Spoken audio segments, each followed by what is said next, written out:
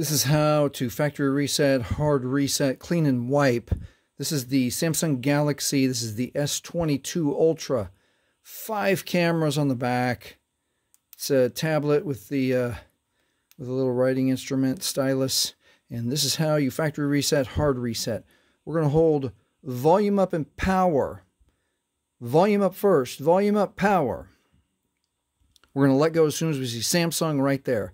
Now keep in mind, this phone has Android 14 on it. You do not need to connect to a computer or a charging port or anything. It just automatically goes to the Android recovery menu if you hold the buttons correctly. All right, with volume now, we're going to go to wipe data factory reset, OK with power, and confirm, wipe all user data. This cannot be undone. Factory data reset, and we're going to push OK with power. We can confirm down here at the bottom, data wipe is complete, and now it is safe to reboot the system.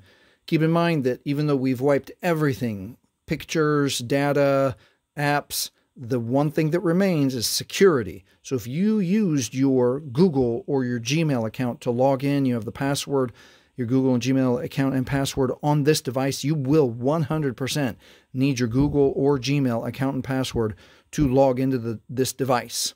All right, that does it. If this has helped you, please like, please subscribe, and thank you very much for watching.